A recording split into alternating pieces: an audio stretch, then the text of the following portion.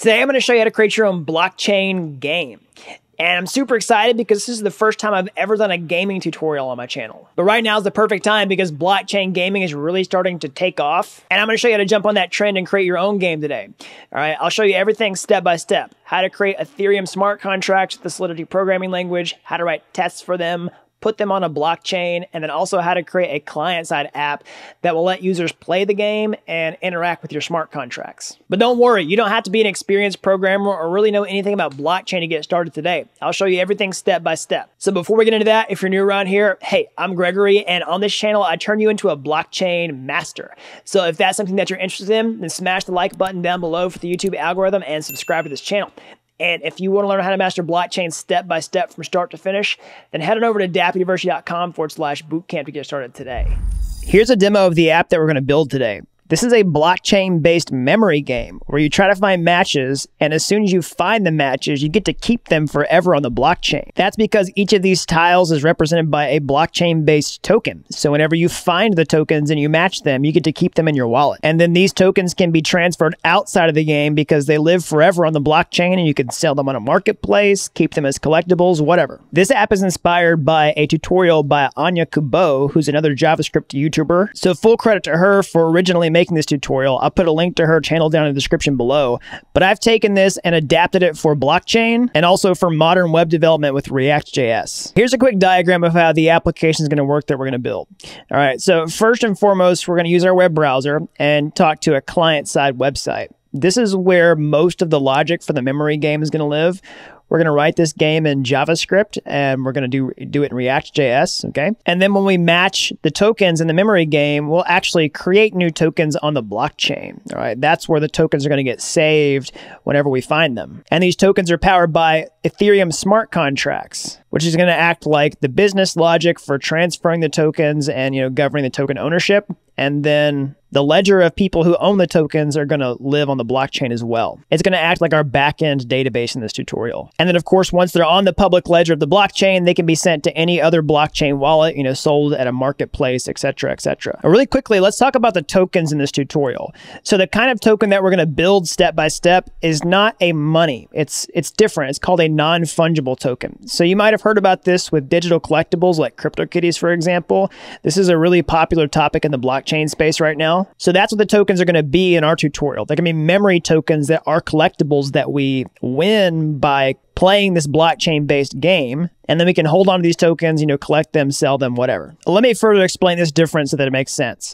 So the token we're creating is a non-fungible token, and that's different from a fungible token.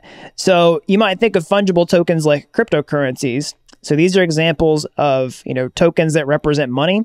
So let's take a token, for example, let's just see, like the Uniswap token, Uni. Every Uni token is worth the same as every other Uni token. You can swap one Uni token for a different Uni token, and it's worth the exact same. That's what a fungible token is. And this works really well for money. So non-fungible tokens mean that tokens aren't necessarily worth the same. So each token is unique. These tokens are not unique. These tokens are unique. That's why they work as collectibles. So for an example, one token might become rare and therefore worth more than another token. And that's an example of non-fungible tokens. And that's exactly the type of token that we're going to create in this video. So we're going to use the ERC721 standard. You might have heard of the ERC20 standard for Ethereum-based tokens. That's what these are. These are all ERC20 tokens. Well, ERC721 is just the standard for non-fungible tokens. So it basically just describes the types of functions and events that a token must implement. Again, this is just an Ethereum smart contract written in the Solidity programming language. And this is the description of, the types of Solidity functions that have to exist, like balance of, to see how many tokens the individual owns, the owner of each token, the ability to send tokens, like transfer from, the ability to approve tokens for other people to send them. We're going to get into all those details in this video, but that's a really quick overview of what the ERC721 standard is, because that's what we're going to build in this video. Now let's install the dependencies we need for this tutorial. The first dependency is Node.js. This is going to allow us to install all the packages on our computer, as well as run our client-side application. So you can see if you have Node already installed by going to your terminal and typing node-v. So I'm using Node 9.10.0. I would recommend recommend using the exact same version for best results during this tutorial, but you can probably use the latest version if you really want to and you know what you're doing. So you can download Node directly from the website, or you can use a command line tool like Homebrew, a package manager to install it that way. The next dependency is the Truffle framework. This is a framework for creating Ethereum smart contracts. We can write Ethereum smart contracts with the Solidity programming language, write tests against them, and deploy them to a blockchain with Truffle, as well as many other things which you'll see in this tutorial. You can install Truffle from your command line like this, say npm install --g Truffle at version 5.1.39. The next dependency is the Ganache personal blockchain. This is a blockchain that will run on our computer. We can simply download it and run transactions in the blockchain, deploy smart contracts to it without having to pay any real money. So go ahead and download Ganache. You can just click the version for your operating system here. And whenever it's finished downloading, you can open it and you'll see that you have a brand new blockchain running on your computer just like this. You'll see lots of different accounts funded with 100 fake Ether. And don't get too excited because this isn't actually worth anything. The last dependency is the MetaMask extension for Google Chrome. Most modern web browsers won't connect to the blockchain out of the box, and so we need to install a special browser extension to do that. That's exactly what MetaMask does. It's an Ethereum wallet that turns our browser into a blockchain browser. So go to the Google Chrome Web Store, find MetaMask, and click install. And once you have it installed, you should see a Fox icon in the top right-hand corner. And just walk through the setup steps to get that started. All right, now let's start building the project. So instead of building out everything from scratch in the beginning, I'm gonna help us get started fast. So I've put a link down in the description below to a GitHub repository. This is gonna let us get the starter code for the app so we can get moving, all right? So type this into your terminal, say git clone-b, all right? Starter-code. So this is a specific branch on this repository. So here's a repository link, github.com/happydiversity/blockchain game. Then finally put a space after that and call the folder blockchain_game. So don't worry if you don't understand everything about this. I'll put this command down in the description below, okay? But just click enter and you'll see what happens, all right? So I'll enter into the newly created directory like this, say cd blockchain game, all right? And you'll see the branch starter code. So if you want to change to the master branch, you can, but I'll just start in the starter code branch like this. So next we want to install all the dependencies. We'll just say npm install, wait for that to finish. All right, so it's done. And you might see some warnings here. Don't worry about that. As long as your package is actually installed, that's all we really care about at this point. It's not ideal, but that's just the state of things. So let's clear that out. And then I'm going to open this in a new tab here, okay? So I've got two tabs in my terminal, and on the second one, I'm going to start the server. We'll do it like this. We'll say npm run start. This is just a server for the client-side application. Again, the rest of it's going to be on the blockchain. So this is my old version. Let's just see if this loads up here. All right, there we go. That's what you should see. So here's the basic template for the app. Again, you can see that it just says edit this in app.js. So we're gonna fill this out in this tutorial. So there's no game here, but this just has some basic UI ready for us. So we won't have to build this stuff from scratch. It has a nav bar up here with this memory tokens title, right? A nice little icon, and then a place for our Ethereum address here. And then this is where we'll actually build the game, all the interactivity, and we'll collect the tokens at the bottom. And we'll do that later in the tutorial. So I just wanted to run the server really quickly to make sure that everything was set up properly. So let's just continue on with that. Let's just set the project up so that we can, build it out for real. So the next thing we want to do is start Ganache.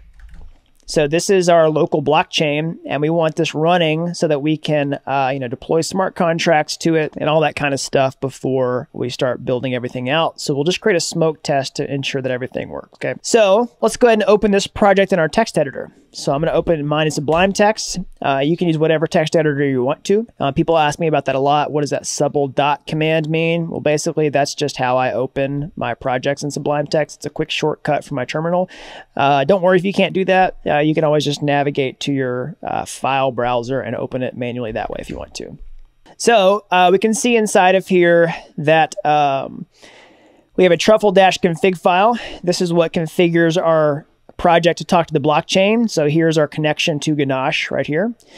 And then if you've used Truffle before, you might notice that I set my projects up a little bit differently. I put the contracts in a different directory so they can be exposed to React.js for these tutorials. So that's the configuration here. If you're brand new, don't worry about that. But if you've been around Truffle for a while, that's why I do this, okay? And so let's keep looking at the project here.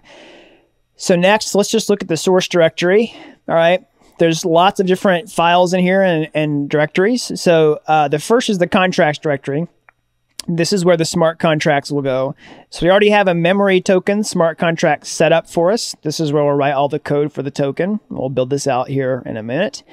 We have a test directory where we're going to write tests for this smart contract. And we already have a basic test skeleton set up here as well. We'll fill out the code for this in the tutorial. And then last but not least, we have the client side directory. So this is where the components go for React.js. Again, React is a component-based library.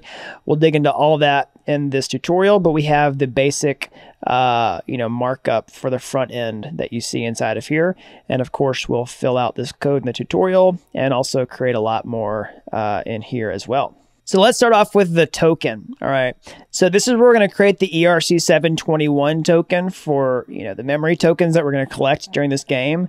So we'll build this out, in this tutorial. But first, let's just create a basic test to ensure that we can deploy this smart contract to the blockchain, that everything's set up properly. And so let's do a couple things here. So first, I want to take out this. All right. So this is, part of this different smart contract that we're going to inherit from later in this tutorial. Don't worry about that just yet. Just know that we don't want to deploy it with that on there yet. All right. So basically we just want to say, we want to give a contract a name. It's the second thing. So we'll say string public name equals memory token. All right. So what we've just done here is created a variable inside the smart contract. This is called a state variable, which basically means that it belongs to the entire smart contract, not just a function. And it is stored on the blockchain. So it's going to be an immutable variable value. It means the variable value can't change because it's on the blockchain and it's with the smart contract. So it's just going to be a string, just name, memory token. And so that's what this means here, because Solidity is a statically typed programming language, which means that whenever you declare the data type, you must do it like this, and then it can't change. It can't be something else. All right. It's also public, which means we can read this value outside the smart contract, which we'll see in a minute. And then it just has this name here. Okay. So we'll just save that and we'll deploy it to the blockchain and we'll try to read the value. So the next thing we need to do is tell Truffle how to put this on the blockchain. So we'll open this migration file. So go to the migrations directory, look at migration number 2. This is called deploy contracts. So this is just going to be a file that tells Truffle how to move the contract onto the blockchain. That's what a migration is. So you might be familiar with migration from another programming background. If you're a programmer already, maybe like a web developer or a mobile developer, anything that works with a database. You have to migrate a database. You basically are changing it. That's what a migration is, and moves it from one state to another. Or maybe you're moving data from one place to another. You could think about a migration that way as well. That's what this does. So we can put the smart contract on the blockchain like this. We'll go to this initial migrations file. We'll just copy this, paste it inside of here. And instead of deploying migrations, we'll deploy memory token. So that's what this is here. This is just importing the memory token artifact into this file. The artifact is what Truffle uses whenever it, compiles the smart contract. It creates an artifact so that it knows how to work with it in JavaScript. Okay, we'll see that in action more later. So we just do deploy memory token, just save that. And then also while I'm here, I'll note that the migrations are numbered so that Truffle knows what order to run them in. So the initial migration is number 1, and then deploy contracts is number 2, because they must be run in that order. All right. So let's go to the terminal and deploy this. We'll say Truffle migrate -- reset. All right, I'm going to do reset for now in case you have any other smart contracts that exist in your build directory. I pretty much always do the reset flag for local development like this.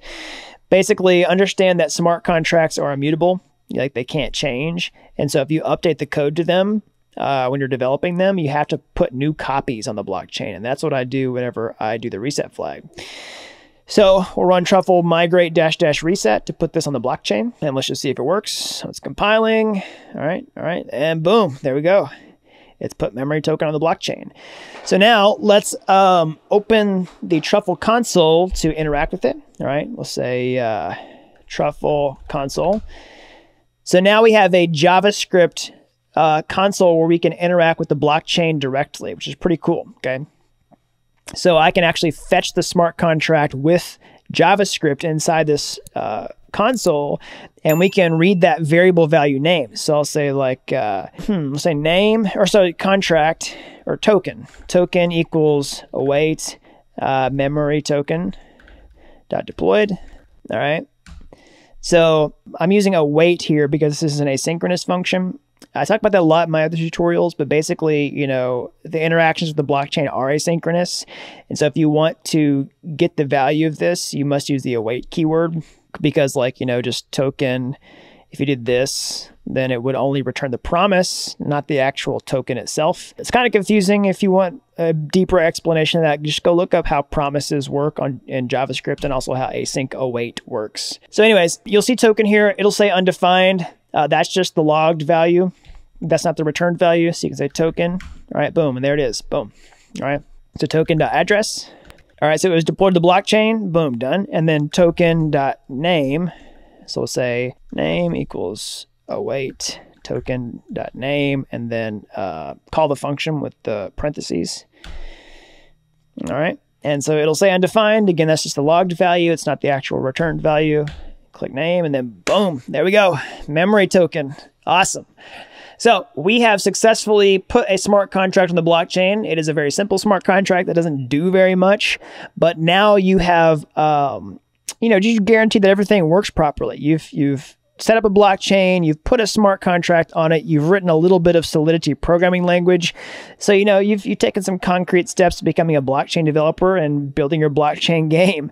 So congratulations. That's really the first step. So let's continue on with that. Okay, I'll exit the console like this, just say .exit.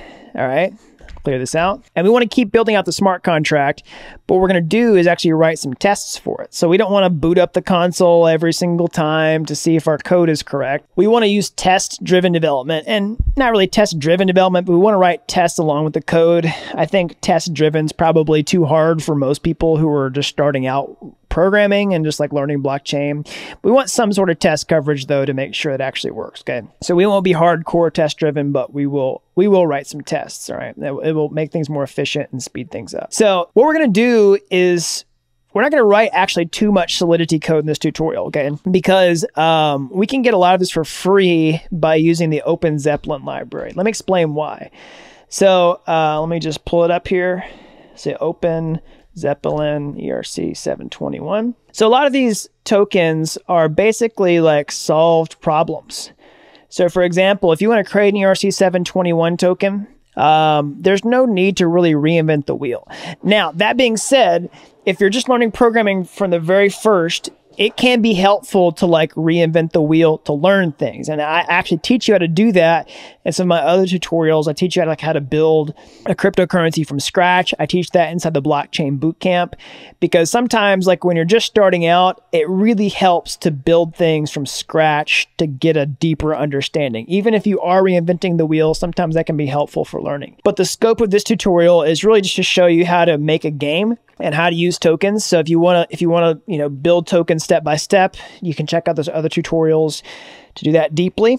But for this tutorial, we're going to use a template from Open Zeppelin, because they have a standard interface and implementation for writing ERC 721 tokens.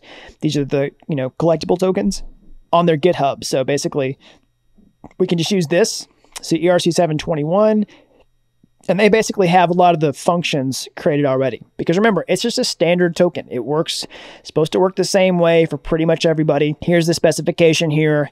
And they've basically already implemented the standard for us. All we have to do is inherit from it in our smart contract, and we get all that functionality for free.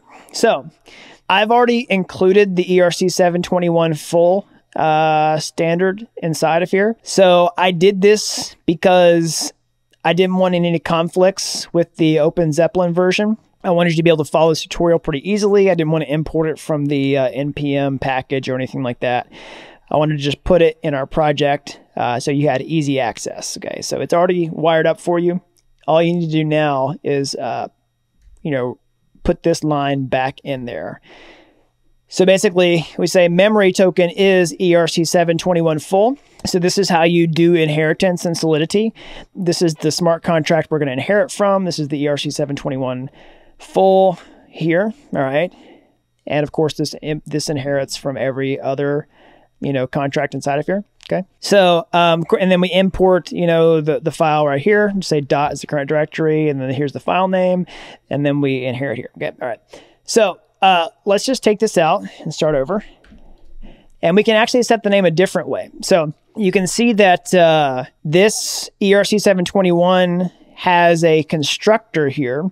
So this constructor is just the function that gets run whenever the smart contract is created or put on the blockchain.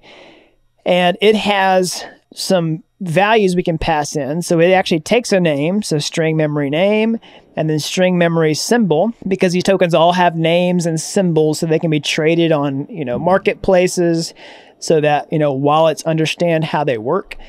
So we can implement this constructor into our smart contract like this. Okay, we just say constructor keyword, constructor. And then this is how we tell it that we want to give the ERC721 full arguments. I'm just going to copy this and paste it here. And then we give it this name and symbol that's required here. So name is a string and symbol is a string. And we just say memory token. And then we say memory, that will be the symbol, okay? And this constructor must be public, all right? And then it's just going to be an empty function. We don't actually have to implement any logic inside the constructor. We just have to implement the constructor for this ERC721 full here. Okay, so let's just start off with that. It's a really basic implementation. We've given it a name and a symbol, a lot like this state variable name here that we read out in the console. We just assigned the name this way because that's what the template asks for. And if you want to browse this, you know, you can look for name. So you can see this is the name function here inside of the ERC721 metadata. It actually implements a variable here, a private variable actually called name, and a private variable called symbol, but they expose public functions that read these values, okay? Yeah, that's how it works. But we're gonna write a test for this. So tests are just automated tests that allow us to check the behavior of the smart contract. It's like what we did in the console, but it does it automatically inside JavaScript with Truffle. So go to your test directory and find this memory token.test.js file. And this is where we'll write all the code for the test. So of course I have cleared out a lot of this stuff, but you know, I have some boilerplate code in here so that you don't have to write all this yourself. Basically what it does is it uses memory token, right? It imports it just like we did in the migration. It, you know, creates some configuration for the test, and then it uses this contract function to create the test suite. So really quickly, we're going to use the Mocha testing framework and the Chai assertion library. So Mocha testing framework comes bundled with Truffle, okay? So it's a JavaScript testing framework where we can write tests for the smart contracts. Mocha is a pretty popular framework. Like I said, comes with Truffle. And then we're also going to use the Chai assertion library. So Chai basically is just going to allow us to have these matchers in our tests, like should, you know, expect, assert, all that kind of stuff. So those are the two main things that we're going to use to write the tests. And you'll see that in action as we go along here. So inside the test, the first thing we want to do is let's just create the basic one, all right? Let's just say, let's write a test example like this. We can say describe deployment, all right? And then I'm going to use an async function, all right? And then inside of here, we'll say it deploys successfully. And then we'll say async. So again, I'm using these async functions because we're going to be using the blockchain and we want to use the await keyword to fetch things. So the first thing I want to do is basically like declare the token here. I'll say let token. All right. This is just going to be a variable that we can assign the token to when we fetch it back from the blockchain, just like we did in the console. Okay. And then I'm going to write this exact same code that we did in the console. So let's say like, say token equals await memory token dot deployed. Again, this is just what we did a few minutes ago in the console. So we store the value here. And then we want to check the address. All right, we also did this in the console. Let's just see this. All right, const address equals token address. And then we would just want to make sure that it exists and that it's not blank. So we'll do this. All right. So we'll say assert. That's what we do to check the validity in the test. To say assert dot not equal, address. We don't want it to be the blank address. We don't want it to be an empty string. We don't want it to be null. We don't want it to be undefined. That's because we want to check that it's present, but we don't know what the address is going to be because, every time we put a new smart contract in the blockchain, the address changes. So we just want to make sure that it exists, all right? So let's run the test like this. Say Truffle test.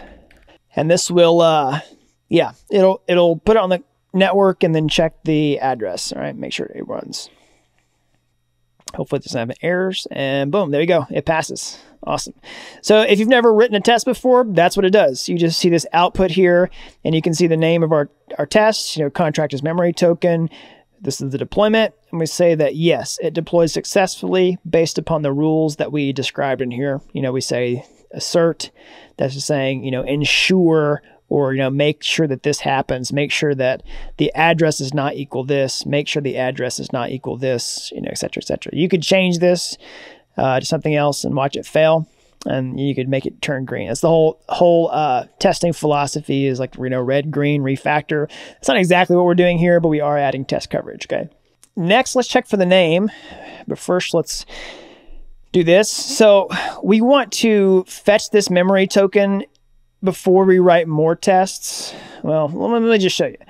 We can add a new test for the name like this. We can say like, it has a name. All right. And then we say async like this and say const name equals await token.name. All right. And then we can say assert equal, name, and then say memory token, just like we created in the contract. But it's not going to know what the token is because we defined token here inside this test. So we want the token to be, let me just show you a better way to do this. It's not necessarily true for this one. Whenever we write more tests, it's not going to know. So let's do this. Let's say before async. Basically, we're going to create a before block where we can fetch the token before every test instead of doing it here, right? So basically I'm taking this line away and I'm moving it in here. So this is part of the testing framework. We have this special function called before, all right? And we can fetch the token from the blockchain first and then do all this stuff. Does that make sense? Because you don't want to just do it inside of here. We want to do it before we do everything, okay? So we check the name like this. And then we can also check its symbol like this. All right, boom, has a symbol. And that's just like the name test, but it's, we just check for the symbol. So symbol equals token.symbol. All right. And then if you want to, pause this part of the video and then check your test before we run it, you can do that. Or you can also check the code solution provided in the GitHub link down below. All right. So let's run the test. And let's see if it passes. All right, there we go. Boom. Deploy successfully. It has a name, it has a symbol. So great, we're making good progress. All right, so those are the basic attributes of the token. Now next what we want to do is test. We want to build up the token so that it can be minted, all right? Yeah, so that it can be minted and so that it can be distributed to other people. So the whole idea is that whenever you are creating the token, you want it to start from zero. Like whenever the token's created, there are no tokens in existence, and that we want people to collect them. So again, we're going to have this memory token game here, and it's not there anymore. But again, we're going to match squares like in a memory game, and whenever we match the squares, a new token is going to get created for us, and we'll see that in action, okay? So we want to write the logic to create the tokens. We'll have a mint function, all right? That's what it is. You mint the token. That's what it means to create one. So we'll create a new function like this. I'll say function mint. All right. We'll say address 2, and then string memory token URI, and say public returns bool. All right. And so let me explain what this mint function does. So it accepts 2 arguments. Of course, it's a function, so we start with the function keyword, then we give it a name, mint. All right. Then it has 2 arguments, argument 1 and then argument 2. So the first argument is the address, or the username, basically, of the person on the blockchain that we're going to give the token to. That's what this address data type is here. All right, so it's an Ethereum address, just like you'd have in MetaMask. So this is the person. 2 is the variable name, and then we use this underscore as just a convention here. And then we use a string for the token URI. So what do I mean by that? Well, basically, like, these tokens have images associated with them. So you can see, like, this is this cat has a cat image. All right, this cat has a cat image. All these tokens have pictures.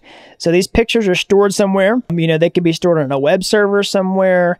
If you want to get more decentralized, you can store the images on a distributed file system like IPFS, for example. Okay, so that's what these images are. Okay, so basically we need a place to reference the image for each token, and that's what the URI is. So that the 2 will be the owner, and the token URI will be the location of the image that's stored. Okay, so we're going to override one of the functions inside of the ERC721 file here. So mint with, let's see here. Actually, we're going to create our own. So we'll just say, do it like this. We'll say uint. Yeah, we'll override the mint function. Sorry, I got a little confused. So see here, mint. All right, you can see this function inside of here. It's an internal function. That's why it uses this underscore. All right. And so we want to create our own mint function that implements this, but we want to do it a little bit differently. All right. So how this works is it wants to use a token ID. Okay. So you could give it an arbitrary token ID, but we want to actually create a token ID. So I'll show you. First of all, let's do the mint function. Say mint. And we'll pass in, 2 value here. This is how we implement the mint function that we've inherited from. Okay, so underscore mint. We'll say token ID. All right, now we need to set the token ID. So we'll say uint. We'll say token ID, and then we'll say equals total supply, and then we'll say add 1. Okay, so let me explain this. The ERC721 standard, or at least this particular smart contract that we're inheriting from, has a total supply function.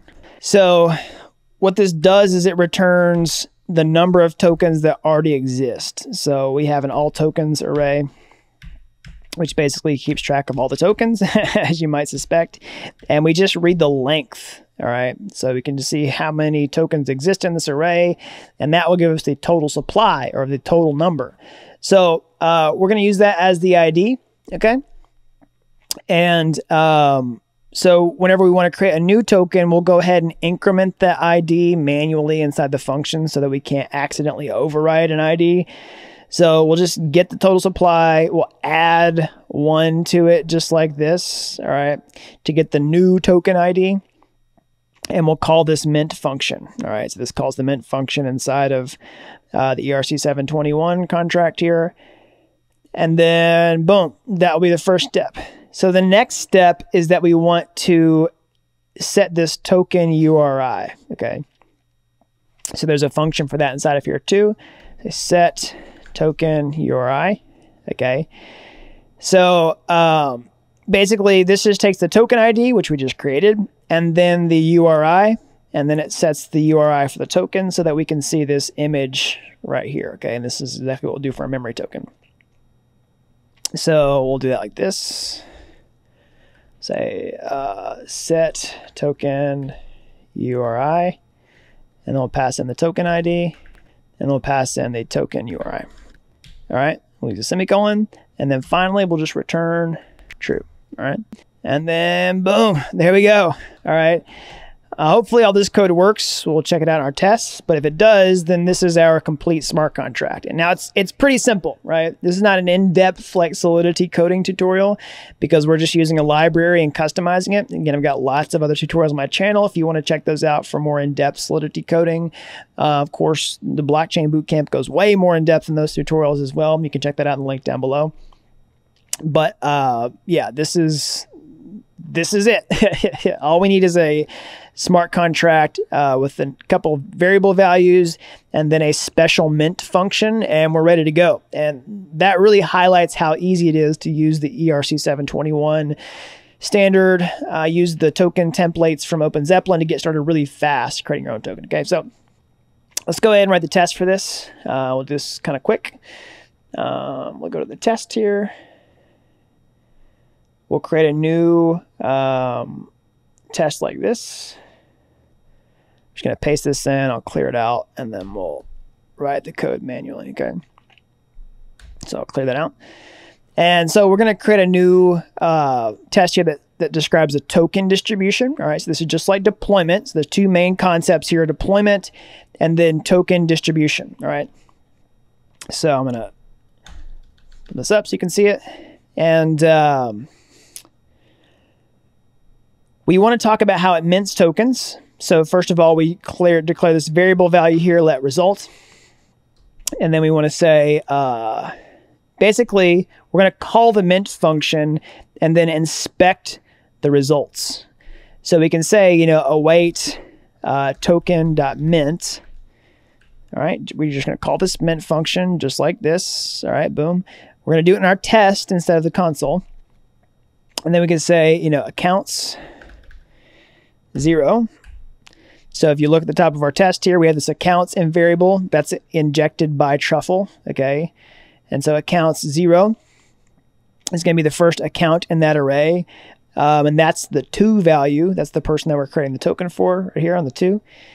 And then next we want to do the token URI, okay? So we'll just say like, you know, https:// www.token-uri.com/NFT. All right, so this is just a really basic example. This is an arbitrary URL. This could be anything you want it to. I'm just going to do that for now to make sure that it works. Okay.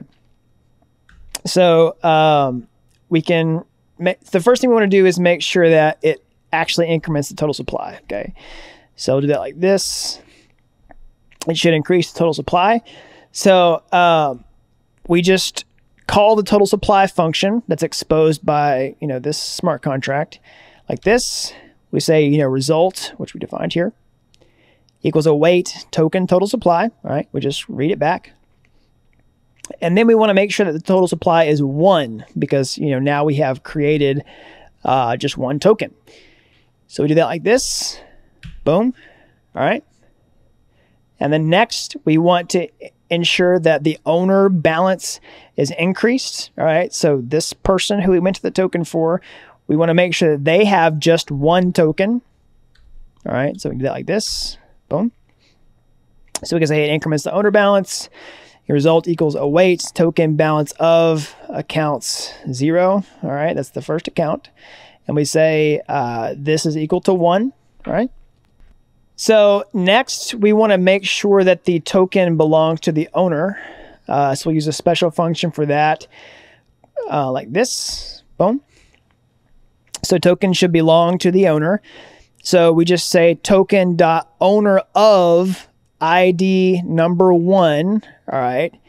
And we just want to make sure that the owner of token number 1 belongs to the account that we minted it for. Okay, that's how you do this. Accounts 0 to string, owner is correct. Okay, and then let's do this. Next, we want to see that we can actually see all the tokens of the owner. So you can get that just like this. We need to see how many tokens the account has. First, we'll call this balance of function, just like this, okay? We want to see how many tokens they have. And then we want to loop through all of the tokens inside of JavaScript to fetch out each individual token that the person holds, okay? So basically what we'll do is write a for loop in JavaScript like this, boom, to fetch out each token. So if you're brand new to programming, let's just look at like for loop JavaScript. So let me just pull it up. Like in JavaScript, you have these for loops. So basically you can just write this code that keeps executing over and over again for all these conditions. So here, this is a bit of a context switch, but basically like this says for I, which is just a variable value that you declared here. So I is 0, and then we're going to loop through each. We're going to keep like incrementing I by 1 until you get the length of this cars array, okay? And then that's how long the loop will execute for. So if you want to, learn more about how these loops work, definitely go check out W3 Schools. They do a good job of teaching the basics, okay? So we write this for loop that basically loops through all of the tokens that the person has. So we start at 0, and then we go all the way to the balance of, which is 1. So it's going to be 1 token. If they had a bunch of tokens, it would loop through all of them. And then we just increment it 1 by 1. And so for each of those, we want to fetch all the IDs that belong to this owner. So we say token of owner by index, all right? That's what this function does. Is a special function provided by this smart contract. And we say, pass in this account, and then we want, this basically is going to return all the tokens from this account, the first one, the second one, et cetera, et cetera. And then for each of those, we push them into this array here, okay? And now because this person only has 1 token, it's just going to return 1 token inside that array, which will look like this. So this is the expected result. It's going to be just this simple array with 1. If they had more tokens, it could be like, 2, 3, et cetera, but it's not. They just have 1 token in this case. So what we want to do is basically just assert that this array is correct. So we'll say token IDs to string is equal to expected to string. Sorry, token IDs is the array that we created here. And then expected is this array that we created here. Okay, and so the last thing is we just want to make sure that the token URI for the token we created is correct. So we'll say token URI correct. We'll just paste it in like this. Boom. So token URI equals await token dot token URI for the first token. And we want to make sure it's equal to this same URI that we created here at the top. Okay, so boom.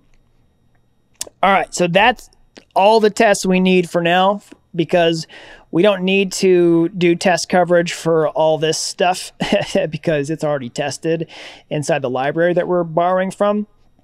But we do want to write test coverage for the stuff that we implement, right? And that's what this does. And we also wanted this basic test to, see that our settings are correct and that, it deploys properly, okay?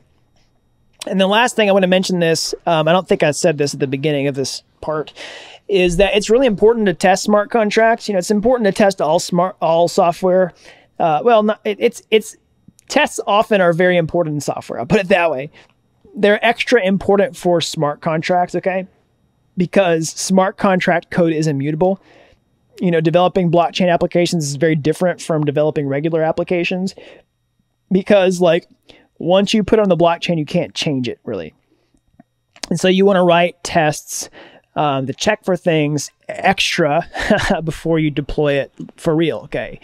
So that's what we're doing here. All right, so let's just save it and let's run the test and say Truffle test, and hopefully it passes. Hopefully we won't have any problems here. We'll just see. Fingers crossed.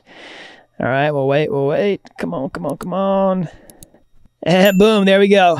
So it mints tokens properly. Awesome. So everything in our tests passed just fine. So at this point, if you want to play around with this, you could write some more tests if you wanted to, or you could change these values to watch the tests fail and then make them pass just so that you see what that's like.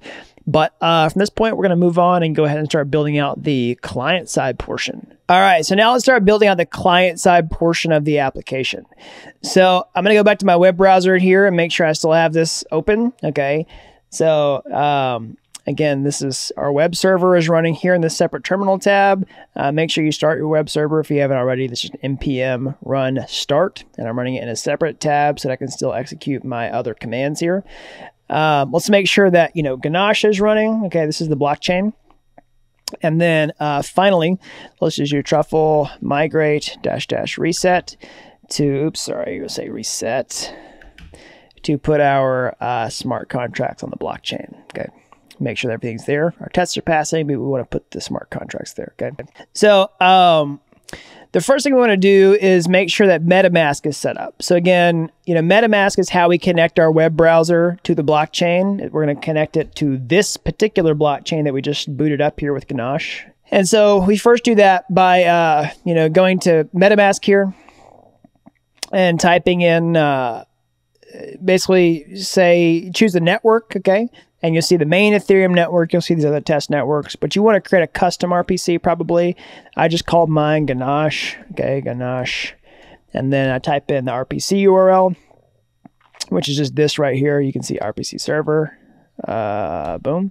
All right, so I've already done it. So it's going to say it's already in the list, but that's how I do it. Okay, just Ganache, and then boom, and then click save. And then you want to connect to it, all right? And so once you've done that, your web browser will be talking to this specific test blockchain that you're running.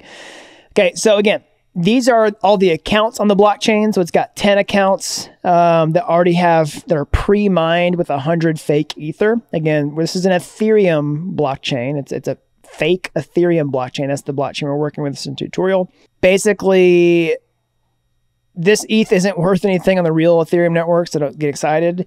But you need to use this Ethereum to pay the gas fees or the transactions whenever we claim the tokens on the network. Because anytime you put new information on Ethereum, you have to pay gas. That's what it's for.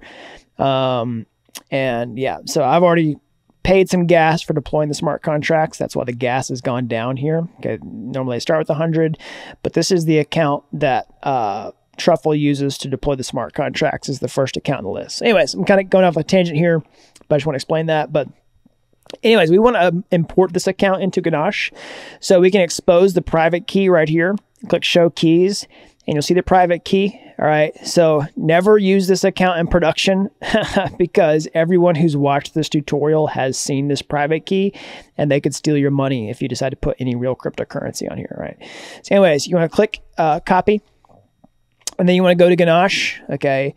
And then on the accounts, you want to go to import account. You can click, import account here, and then select private key, paste, and then click import. I've already done this, okay? So it's not going to import that same thing again, but just click import, it'll work. And then, I've named my account, Ganache number 1.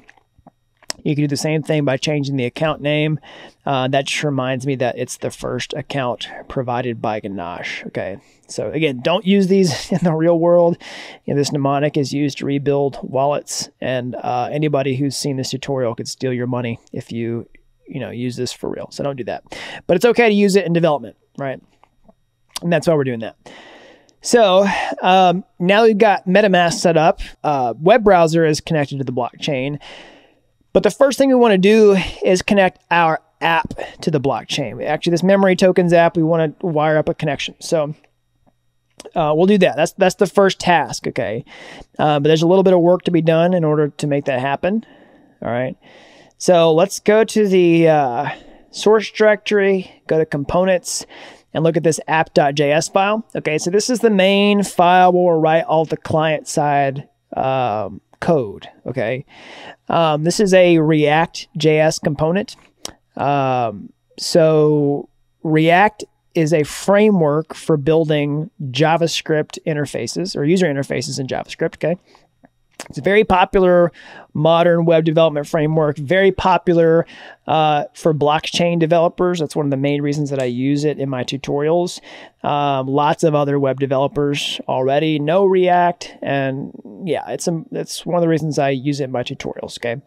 So it's a component-based library, which basically means that all the code is is contained inside of React components, which is just these class-based components that have a name, all right, and they inherit all this behavior from React component, all right.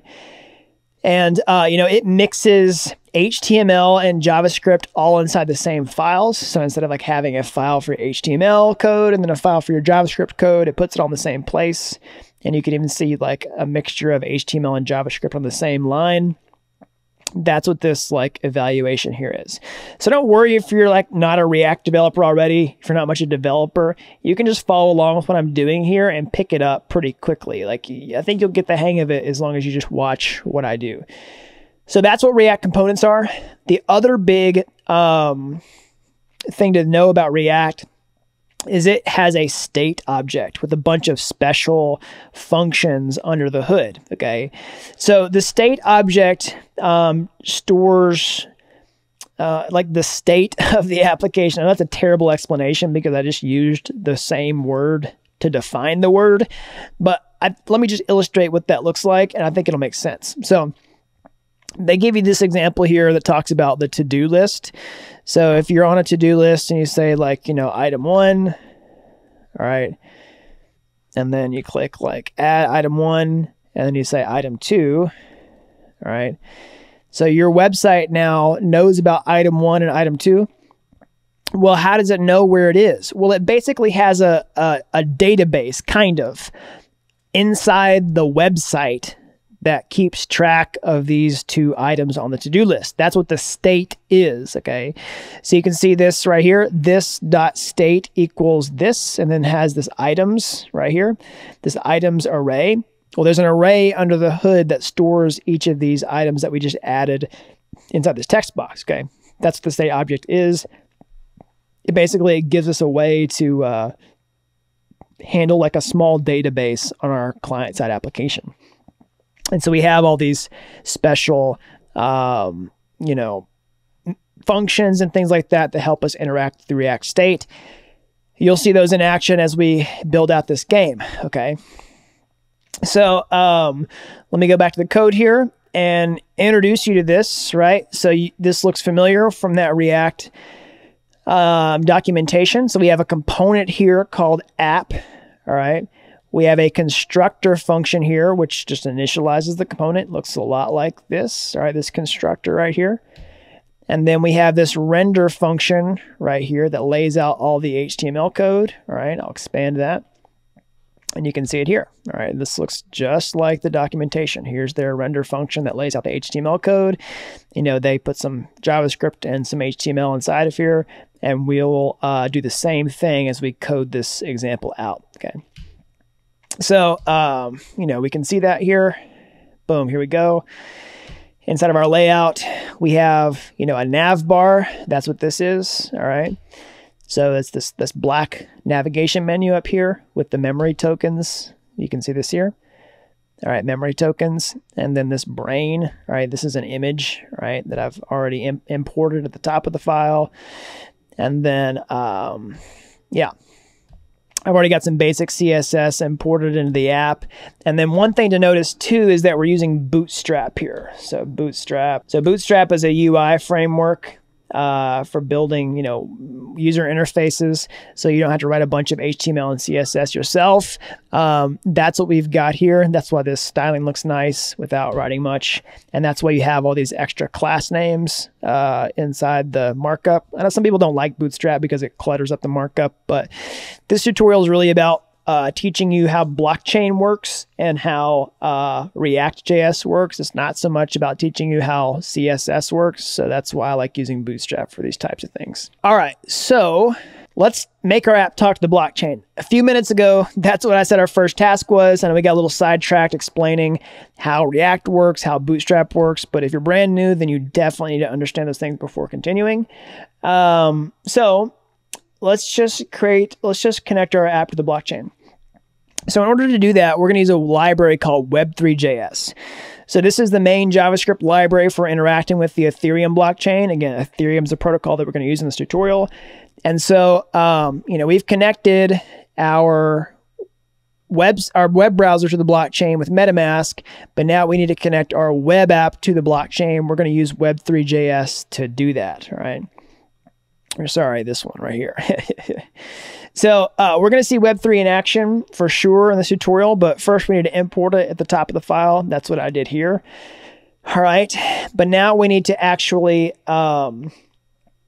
create a function that loads Web3 in the app. And so I'm really just going to copy and paste this, and that's okay because you don't have to code this out by hand. I don't personally code this out by hand.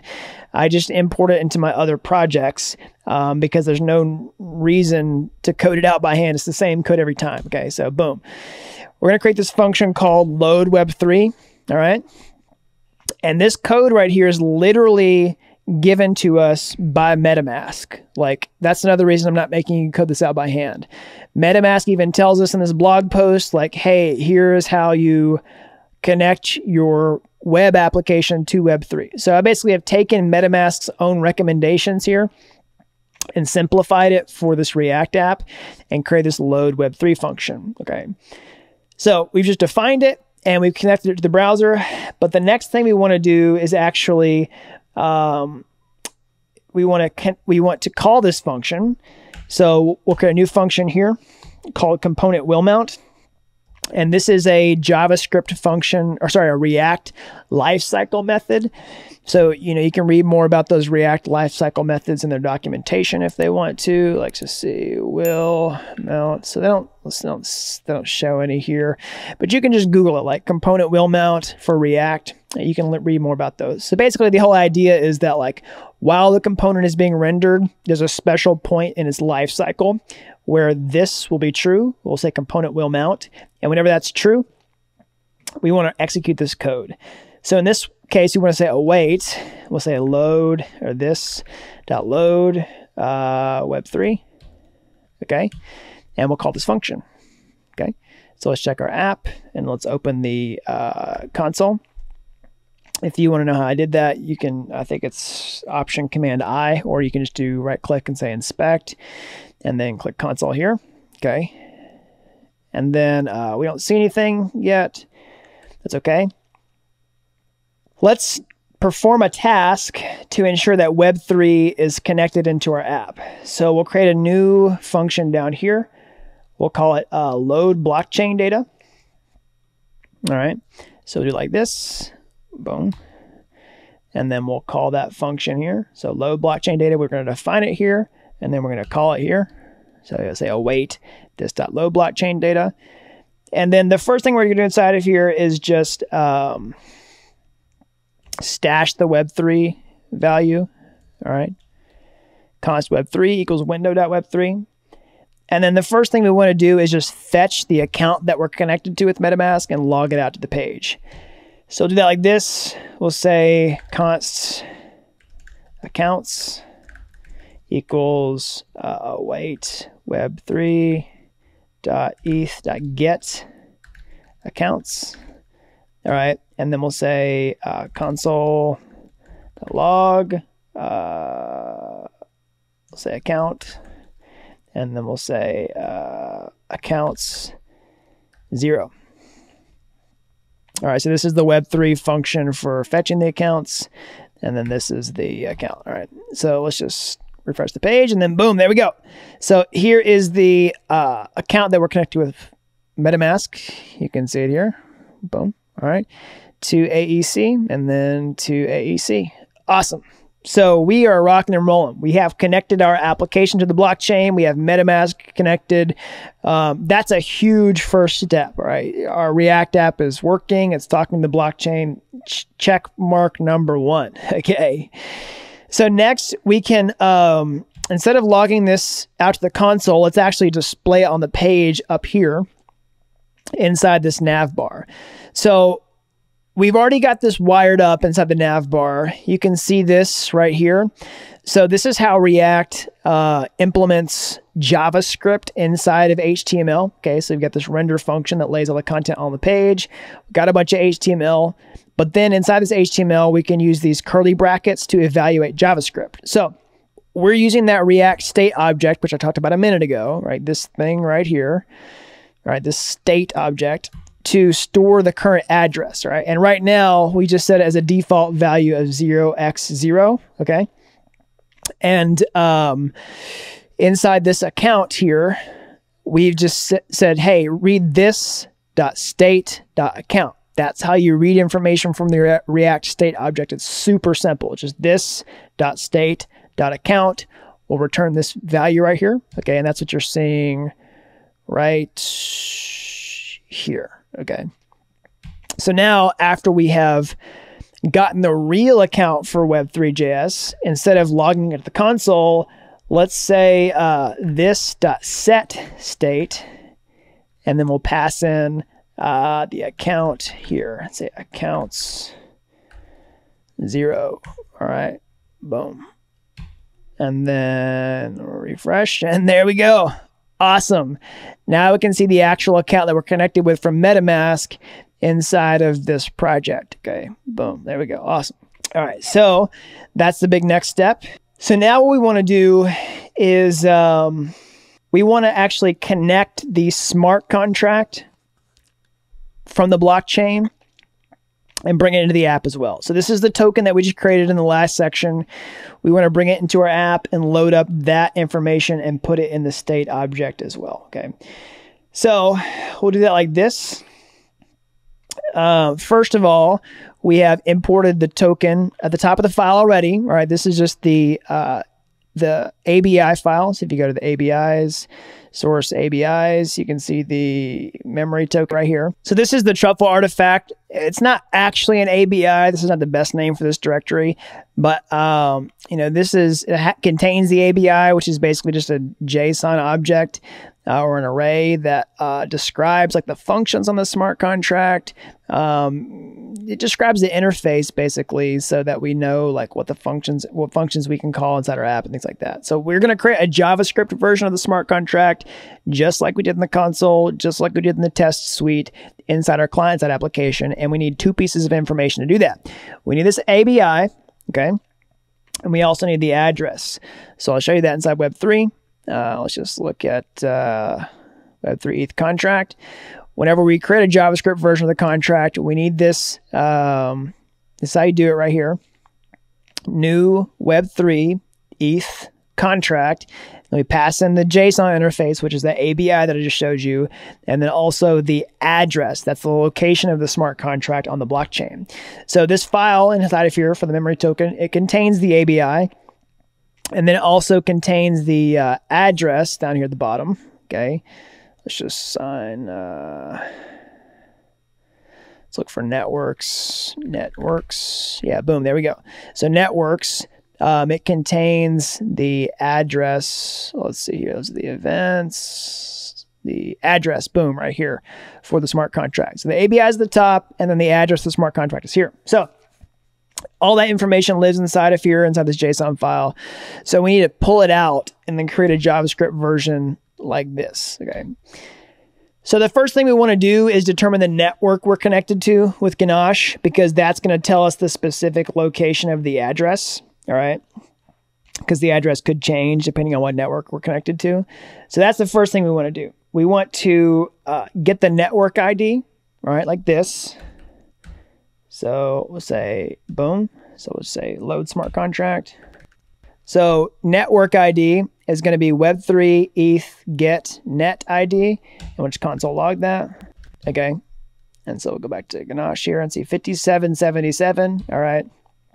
So that's the same thing that we see here, which is what we expect because we have MetaMask connected to Ganache. If we were connected to like the main Ethereum network, it would be 1, but inside here it's 5777. That's just the name of Ganache, and you can also see that here, 5777. So now we want to fetch into this file and fetch the address on network 5777. So we'll do that like this. We'll say, network data. All right, this is going to be the memory token, networks key, network ID. So we're going to do this networks, then we pass in the network ID, 5777. And then we want to fetch the address, but only if it's deployed to the network. So we say if network data. All right, then we'll, store the address like this. we'll say, you know, address is network data dot address. Okay. All right. So that we'll set the address like this. Okay. And then we'll say, you know, if we don't see network data, like let's say it tries to get into that file and it doesn't see that, then we'll just say the smart contract is not deployed to the network. We'll just alert that to the window. Okay. All right. Like that. Boom. Done. So, again, in order to create the JavaScript version of smart contract, we need the ABI and we also need the address. We have the address. We can get the ABI like this. Say const ABI equals memory token dot ABI, because that's on the top level. Okay, it's not in the network data. All right, it's right here. ABI. ABI is always the same regardless of the network. But when the network changes, the address changes. That's why we fetch the network data address. Okay. So now we can create a JavaScript version of the smart contract. We'll call it token. It's like const token equals new Web3 ETH contract ABI address. That's just like we saw in the documentation here. Okay. New Web3 ETH contract ABI address. Okay. So we fetched both those pieces of information just like that. So now what we want to do is add it to our state object. So we'll say, you know, like token, we'll just do an empty object here, and we'll say, you know, just like we did here, this set state account, we can say this set state token. All right, so this is a shortcut in ES6 for saying this. So this is the exact same thing, but we can abbreviate this inside ES6 by doing this. Okay, all right. So next, so we fetch the token smart contract. It's done. And then now we want to do is fetch the total supply. Okay. So we'll do this. We'll say const total supply equals await token.methods.total supply. All right. And now with Web3, you can't just call the function. You have to also say call. All right. So like with Web3.js, basically like, let's just see here. Let me find the documentation. Yeah. Call methods are when you read data from the blockchain. So basically you have to do the function name and then say, you know, call at the end. Okay. Because if you don't do call, it won't actually run the function. It'll just return the function. So send methods, which we'll see later, are when you actually like trigger transactions on the blockchain. And you have to call send at the end of those functions as well. But in this case, we're just reading the total supply. So we do call here. All right, and then we're gonna store that to the state as well. All right, just like we did with the other things. So set state total supply, and then we're gonna update the default value in our state like this. So we'll do this, and then while we're here, instead of doing token as an empty object, I'm gonna say null. Okay, that's probably better. So that's the next thing, and then we're going to. Let's just see here. Now we want to load all the tokens. So we did that inside the test, right?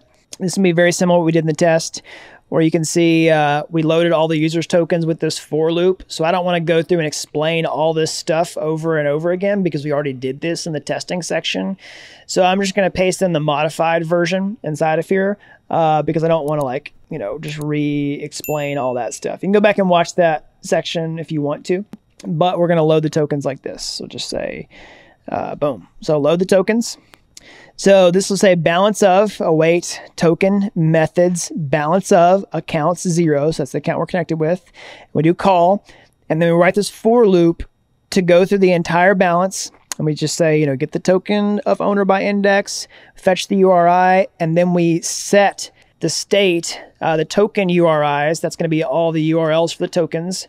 We update the state like this, okay? So we'll also do a default state here.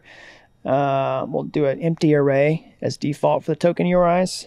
And there we go. Awesome. So that's it. That's loaded up all the blockchain data into our app. So again, if you want to understand how this works, go back and watch the testing section because this is almost identical code. We're just calling it again inside our client-side application to load up all the tokens on behalf of the user. So let's just go back to our browser, make sure everything loads properly. And yeah, boom, there we go. So nothing has really changed. That's okay. We shouldn't see any visible changes on the page. because basically, yeah, we just wired up stuff under the hood. Okay. So let's just see here. Next, let's go ahead and fill out the rest of the state object. So I'm going to paste in some values here. You can just get these from the final tutorial code if you want to. All right. So these are going to be some more values that we need. So we need a cards array. This is going to basically list all the cards on the page, the cards chosen, and then the cards chosen ID, and the cards won. You'll see all these implemented as we go through the tutorial. Okay. So first of all, first what we want to do now is actually like build out the game. We've wired this up to the blockchain. We have loaded the smart contract. Now we want to create the game. So the first thing we're going to do is just show you how we're going to do all the cards. So in the project already, if you go to the public directory, you could do these images and you can see like the tiles for the memory game. Okay. And then also like the actual, the images for them. Okay. Whenever you flip them over. So first thing we want to do is create an array that manages all this stuff. Okay. So actually, before I do that, let me explain. These are in the public folder because we don't want them to be in our React source code, because whenever we mint the tokens, whenever we create these, we're going to reference these full URLs from the public folder. So that's why I'm doing that. In case anybody's watching that wondering why the images are there, that's why. If you're a total beginner, don't worry about it. So I'm going to create a constant inside of here that references all the images. So it's like this. I'm going to paste this in. You can get this from the final code solution if you want to. But basically, we're going to create this constant called card array that just keeps track of the name of each card and then the image location. So the image, the fries, the cheeseburger, the ice cream, the hot dog, etc., etc. Okay. That's going to get stored in this constant here. All right. And that's going to reference all these images in the public folder for each tile. Okay. And so now what we can do is load all that content on the page. So first, we'll scroll down here, and we want to put all that here, and this code goes here section. So what we want to do is create we want to look at this card array, and basically we want to create the card array first. So inside the component will mount function, we're going to go inside of there and sort the cards, because we want to randomize them before we put them on the page. All right. So we want to go at the very last line of this after load blockchain data and do this. So we'll say this.setState card array, right? That's this right here. And then we want to take this card array right here, and then we want to sort it. All right. And we say 0.5 minus math.random. So that just gives it a random order. And then, it just randomizes the cards for the memory game. And that way it'll be sort of an unpredictable order anytime it lays it out on the page. All right. So that's the first thing, is randomize the cards. And then now all those cards are loaded up in this cards array state variable here. And now we can load them out on the page like this. So we'll just map over them. So map is a function in JavaScript where we can iterate over each item in the array. All right. We'll say this.state .card array. Okay. So I'm just going to paste this in here. You can get this from the code solution if you want to. But I'll explain it. So say this.state.card array map, and then we'll say the card and the key. So here's the key. The key is basically just something that React needs to know about whenever we implement multiple items with the same HTML element on the page. We'll say the source is equal to this.chooseImage. We'll implement this function momentarily. All right. It's not implemented yet. But then we'll give each element an ID of the key. And then we'll create this onClick event. So basically, whenever a card is clicked, it will get the function, and we'll actually implement the card. So let's not do this part yet. Let's do that. Let's just do chooseImage. All right, and get some quick feedback. So we'll create a chooseImage function like this. All right. So I'm going to paste this in and I'll code it out step by step here in a second. So we'll do it right below load blockchain data. Or let's do it below the, yeah, let's do it below the load blockchain data. Okay. So choose image. All right. So basically we'll just say, we'll start here. We'll say this if state, actually, let's just start like this. Let's just do choose image, and then we'll start off like this. This will be the basic starting point. So choose image. All right. So basically this is just going to return all the blank cards. All right. And there we go. Boom. Awesome. So it doesn't do anything yet. We just see the board laid out on the page. And yeah, that's the first feedback.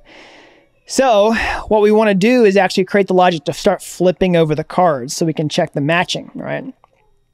So that's what this part of the function does. So I'm going to add this back in there. Again, this is in the final code solution. So we want to create this on-click handler. So basically anytime we click one of these cards, we want a certain function to fire. All right, so say on click and then event. All right, we say let the card ID. We're going to get this data ID right here, event target get attributes data ID. That's this right here. And then we say basically this state cards 1 includes card ID to string. That's basically going to say like if you've already won the card, then don't flip it. But if you haven't, then flip the card over. So we're going to implement this flip card function. And we're going to update this, choose image. So let's just scroll up here and implement that flip card function. So we'll do that like this. We'll say choose image and then flip card. It's going to be an async function, and we'll just pass in the card ID. Okay. And then so inside of here is where we write all the logic to do it. So what we do is basically we just say if the card's already chosen. So basically we say this.state chosen card's length, all right? And we see if there's, we just check the length of that, all right? And then we basically say this.setState, and we actually update the chosen card. So cards chosen, this state.cards chosen, this state.cards array, card ID name. So basically that just updates the chosen cards to include this particular card that we've passed in, okay? And then also we implement the IDs. So we have cards chosen and then the cards chosen ID, which is the specific ID that we passed in. So this can be a little complex to understand. There's a few different arrays going on here, but I think if you just take a step back and look at this and then look at the different arrays that are in play here, then that will make sense, okay? So there's that. And then basically what we want to do is say if the already chosen is equal to 1, all right? Basically, if it already has been chosen, then we want to check for a match. We're not going to do that just yet. We'll just leave that, all right? So that's the first step. All right, so next what we want to do is actually implement the logic for showing different cards on the page, all right? So whenever we flip the card, like we want to, show different image, okay? So we want to go back up to the function. I forgot what the name is called. Let's see here. It's choose image, all right? So we want to go to the choose image function and update that. So right now we're always doing the same image, but now we want to do some conditions and say like, we got the card ID, right? And we want to say if the card ID includes, basically if this is in the cards chosen already, then we want to show the card on the page, right? And if not, then we want to do that default image, right? So that's what this does here. So this.state cards chosen ID includes this card ID, all right? Then we want to put it, turn the card over basically because we're dynamically choosing the image right here, all right?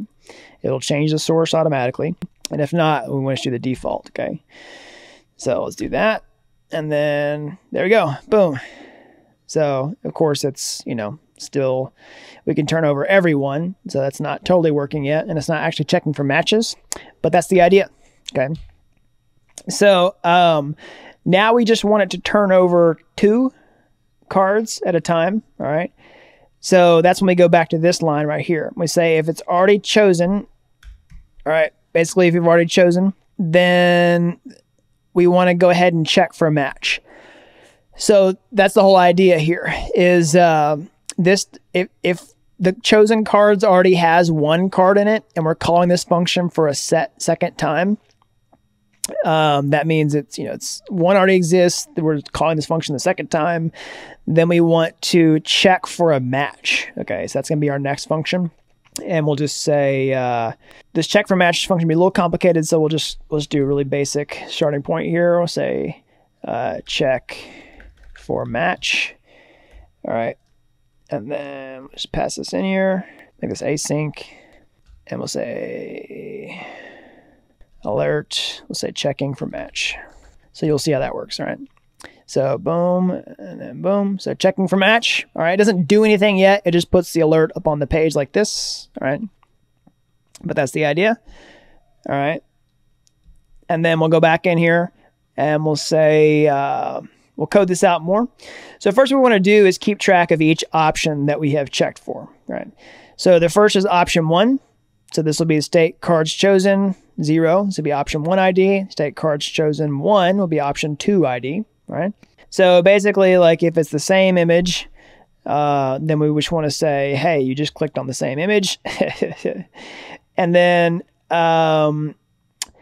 next, if it's the same, if you've actually found a match, we want to tell you. So we say else if the cards chosen 0 is equal to cards chosen 1, basically if the card ID is the same, then we'll say, hey, you found a match. All right. And then, yeah. And then we'll basically say, this set state, cards 1, and we'll put in the cards. Okay. And then we'll put in the token URIs as well. So let's not do the token URIs yet. Let's just keep that out. And then if you didn't get anything, all right, if it wasn't a match, then we'll just say, sorry, try again. All right. And then we'll basically just say this set state, or reset everything at the bottom. This state, cards chosen, card ID. All right. So we'll reset those after you've checked for a match. And then basically, if you've found them all, then we'll give you an alert that says, hey, you found them all. Okay. So this is the basic functionality for checking the matching.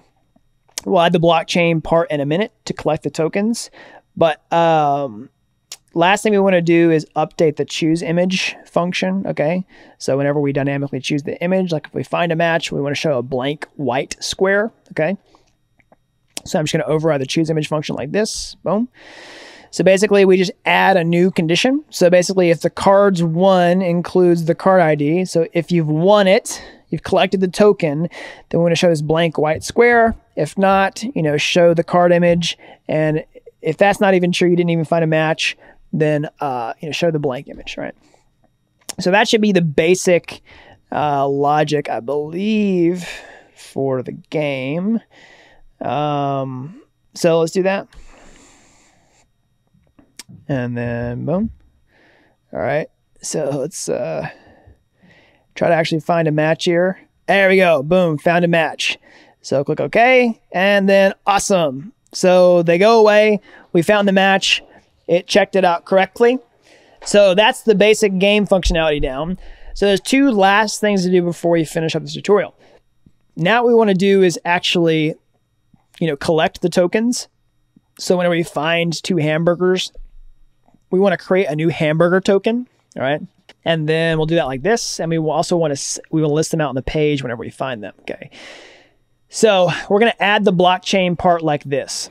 So down here, inside of this, like if we actually found a match and we say, you found a match, we want to change this code to look like this. And I'm just going to paste this in here, but I will explain what it does. So boom. So basically we do this. So we're going to call this function on the token. So this.state.token.methods.mint. All right, this is the mint function. And it just like we did in the tests. All right, so you go back to the test. You can see this mint function here. All right, we're doing the same mint function, but with Web3.js. So it takes an account and then a URI. So we do the account, which is the account we're connected with to the blockchain.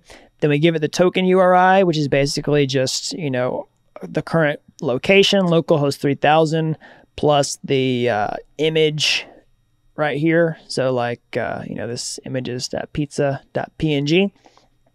So we basically just build a URL right here for the URI. And then remember with Web3.js, we're actually triggering a transaction on the blockchain. So we must call send. All right, so my method send. All right, so my contract methods, my method send. All right, because we can't just call it like this. We tell it who we're sending it from. So we say from this.state.account. And then we wait for a transaction hash to come back from the blockchain. And whenever that's done, we're going to update the state with the cards 1, all right? But we're also going to update the card URIs. So this is going to be all the URIs of the tokens we've actually collected, which is going to allow us to reload the page and play multiple times and save our cards or our tokens forever on the blockchain. Okay, so I'll save that, go back here, and show you on the page. So click refresh. And let's give it a shot. Let's see if it works. So let's try to find a match. All right, this maybe. All right, you found a match. Awesome. So click OK.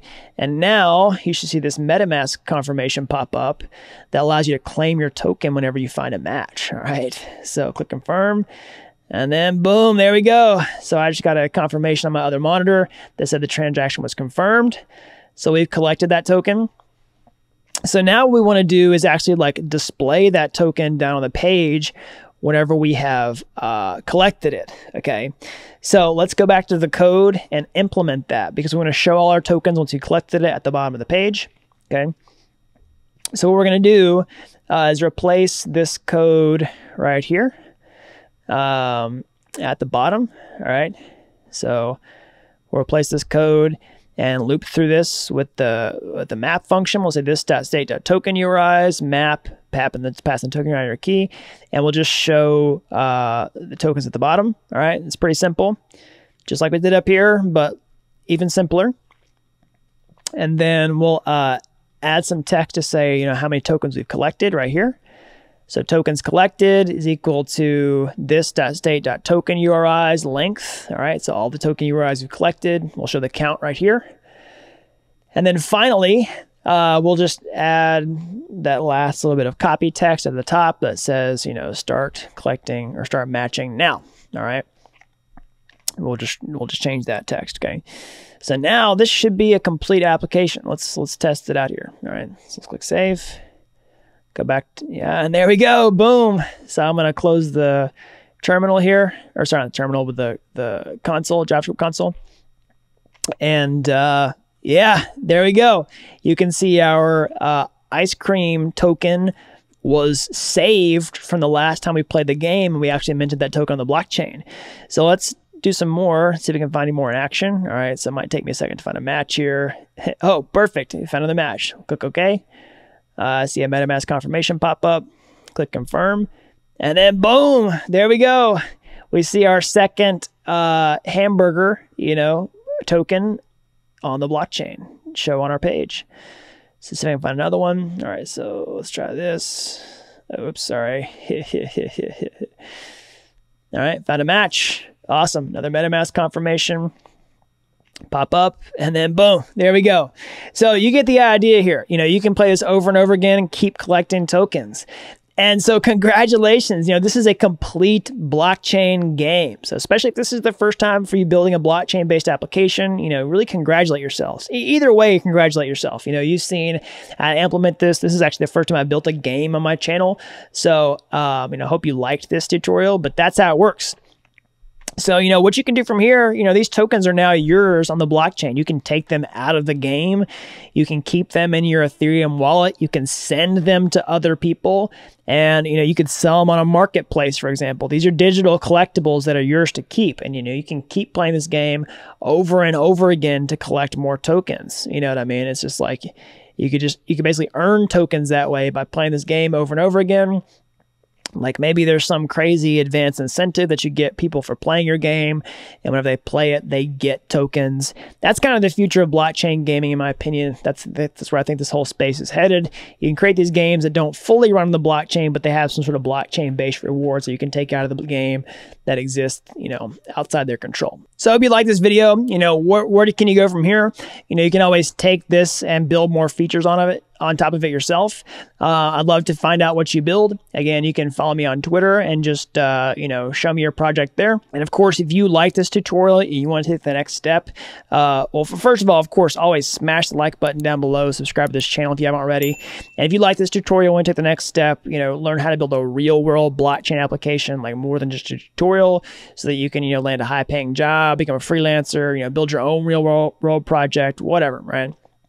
Just click this link here, head over to dappuniversity.com/bootcamp.